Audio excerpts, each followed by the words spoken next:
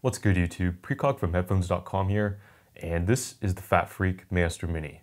Yes, that is the company's actual name. Feel free to suggest an alternative name below if they ever decide to get around to doing a rebrand, but yes, that is the company's name. Okay, so this is a one dynamic driver, two balanced armature setup that will set you back to the tune of $600. If you could buy it, that is, as I believe at the time of which I am recording this video, it still has not even been released.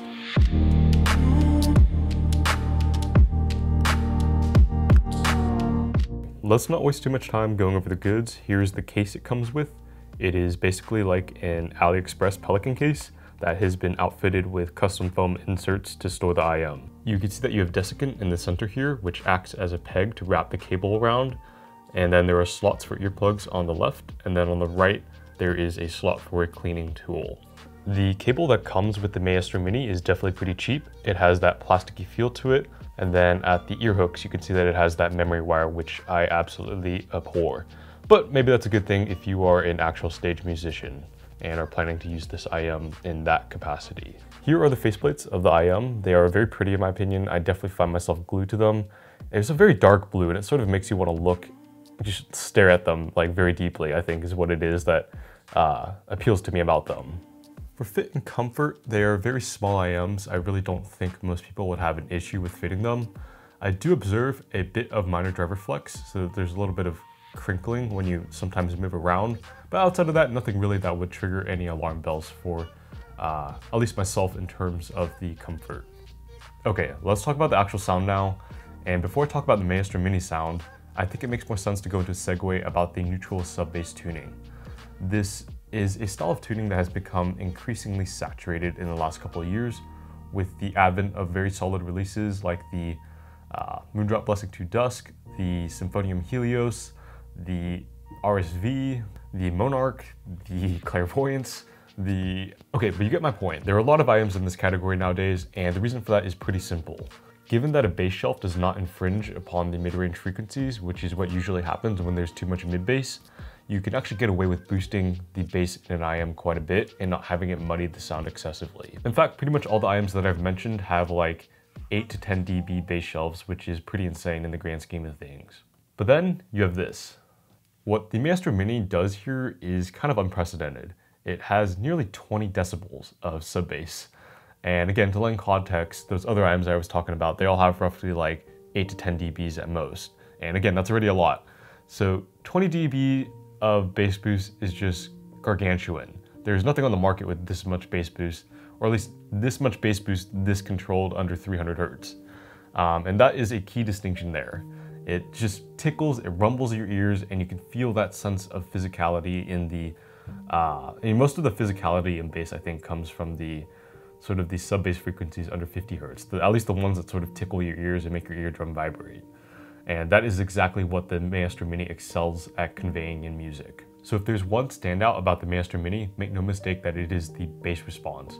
And it is an IM that you're going to want to give a listen if you're an extreme bass head. So moving into the mid-range actually sounds balanced. This is really not something that you get with a lot of IMs this bass boosted. Normally they have an aggressive rise to the upper mid-range to sort of try and balance out that bass boost, and this applies to the lower treble as well. The sort of issue that you run into that is that it can come across as somewhat aggressive at louder volumes, and especially on tracks that don't have as much bass. The other issue with this, of course, is that vocal timbre is not correct with these type of tunings. Female vocals tend to sound a little bit glassy, a bit too stuck in head voice, whereas by contrast, male vocals tend to sound scooped out. With the approach that the Maestro Mini has taken, you do find yourself with a more distant mid-range presentation, where you'll find yourself cranking up the volume to hear vocals more, but at the same time, the timbre of them is not impeded, and there's no sense of that, like, again, that sort of glassiness, that head voice thing that I really don't like on a lot of V-shaped IMs. Now, the treble response of the Maestro Mini is quite interesting.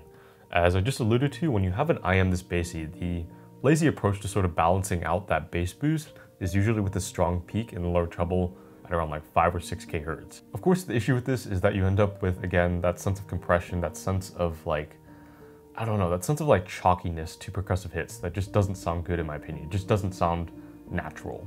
I think the way the Maestro Mini addresses this issue of excessive bass in the treble is better. It does so by boosting the 10 to 15 kHz regions. It's interesting because when you look at a lot of IMs on paper, they don't have as much presence in these regions. And while the Maestro Mini might look a bit rolled off after 16 kHz, realistically a lot of people cannot hear that high in those frequencies. And at the same time, because this IM is already so bassy, they'll just naturally assume that those frequencies are being masked by the bass. Here's the bottom line if I've lost you geeking out on the frequency response.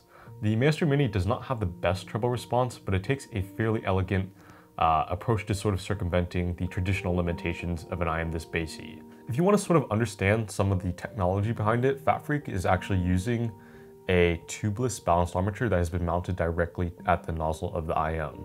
This is kind of similar to the stuff that 64 Audio uses. At the same time, though, this isn't a completely unlidded balanced armature, but again, it's in that same vein, and it's a pretty, I don't want to say it's like novel, but it's a pretty unusual approach that you don't see often.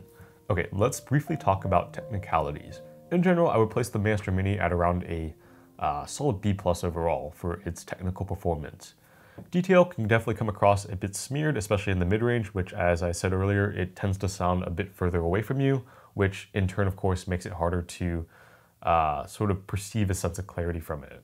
That said, I will say that I do not find imaging to be bad at all on the Maestro Mini. In fact, I think it is slightly above average. It's not the most precise set for discerning instrument positions, but at the same time, there is a decent sense of ambiance on the soundstage. It doesn't sound particularly congested, in my opinion.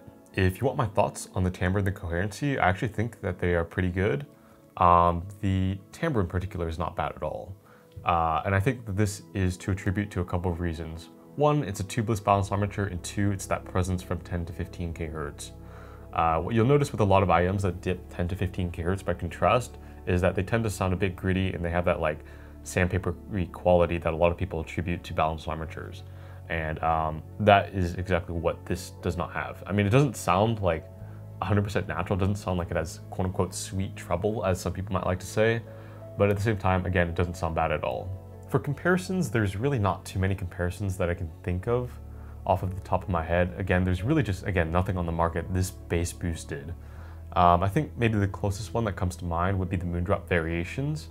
That is also around the $500 ballpark, and it has a strong sub-bass shelf.